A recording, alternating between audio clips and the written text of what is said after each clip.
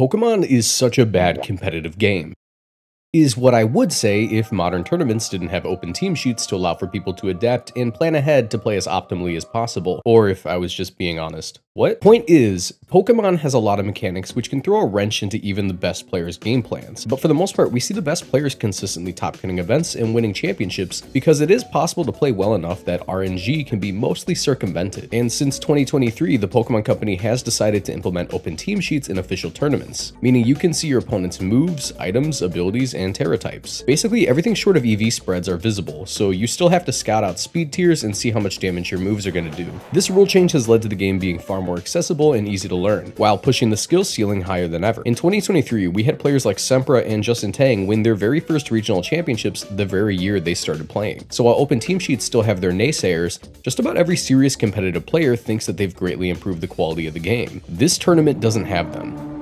The Global Challenge is a tournament which comes around multiple times a season. It's a great opportunity for players to earn a significant amount of points towards qualifying for the World Championships from the comfort of their own home, or the hotel at the regional championship, because Pokemon loves making these things the same weekend as major events for some reason. I'm not kidding, I've seen multiple people get their matches done at bars. The World Championships are in August. This Global Challenge is the final one of the year. Currently, I have 371 points out of the 500 I need to qualify for the World Championships. And while I typically hate playing in these online tournaments due to their lack of open team sheets, I think I can abuse this to try to squeeze out a few extra points towards my invite. You see, because the Global Challenge has no open team sheets and is a ladder-based best-of-one event, players will decide to run the most abhorrent, underhanded strategies they can think of to try to catch other players off guard and cheese out as many wins as they can.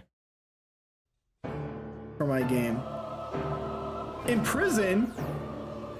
What are you imprisoning?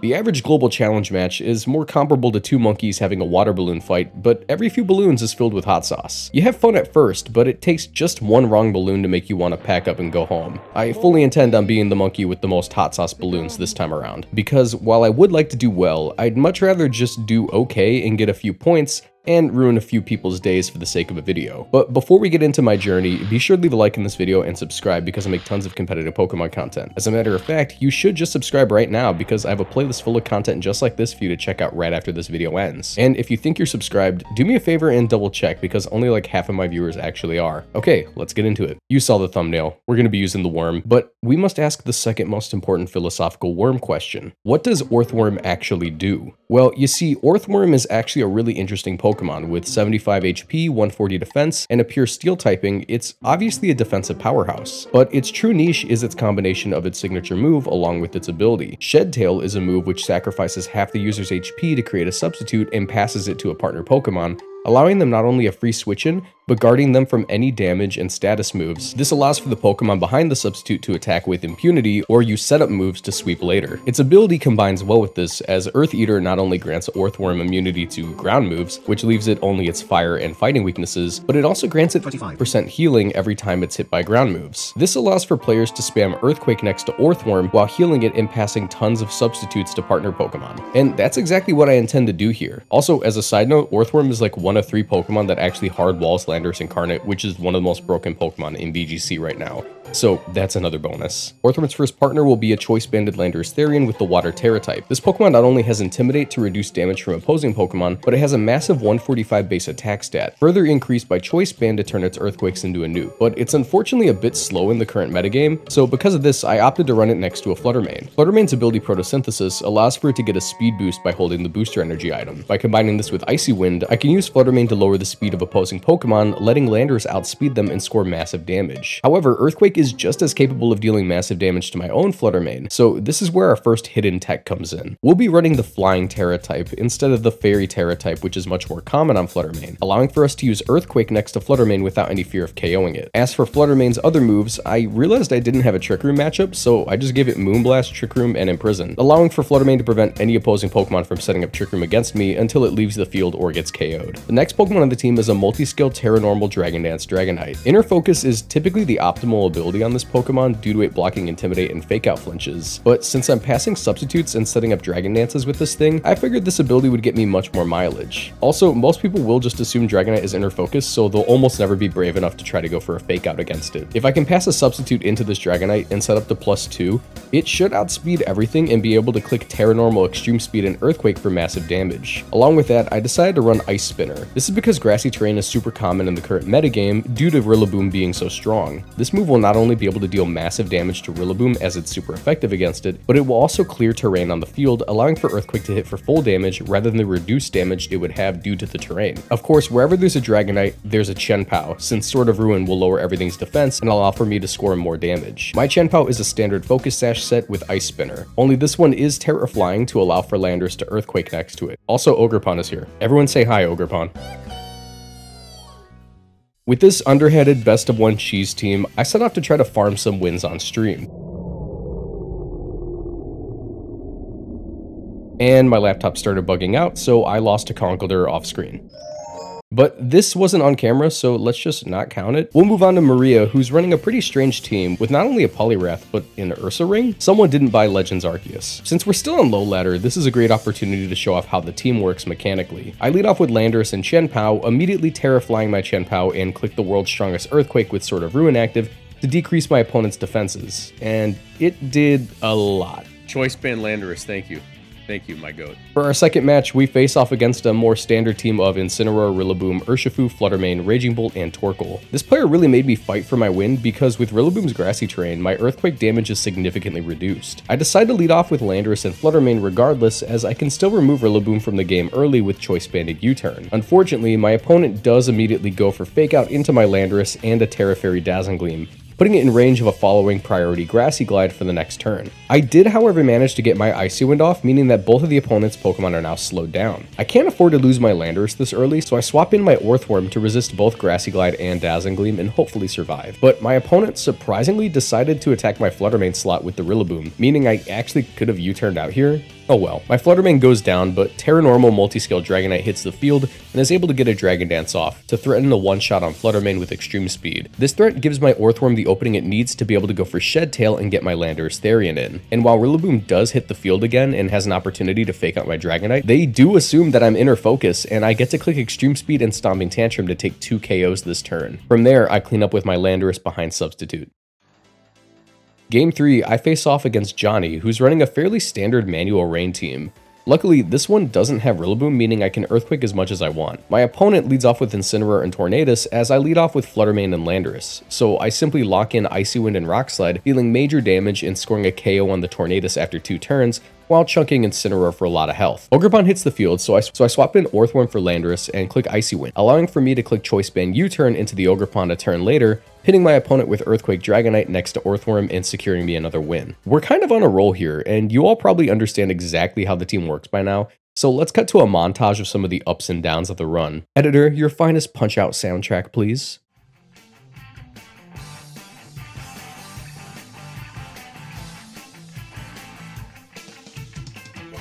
Hopefully this KOs. Nice, we're good, that's a win.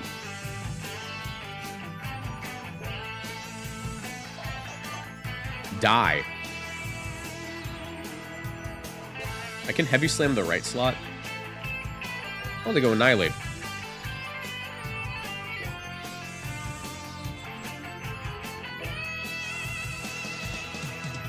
It's the one I didn't want.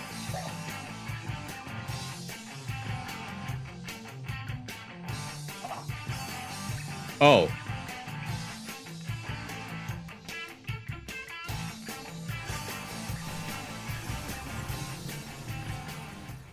Hey, remember how I said this is a closed team sheet tournament, so people really love to bring out the cheese? Well, I wasn't kidding. After going for a bit of a losing streak, I ended up facing off against this Iron Valiant team, and I really didn't want to lose another match today. It seemed like it was just a standard rain team, just with the Iron Valiant kind of tacked on, and while Iron Valiant isn't the best Pokemon in doubles, it's not that bad as it has a lot of options in Moonblast, Close Combat, and even Hypnosis if you want to get crazy.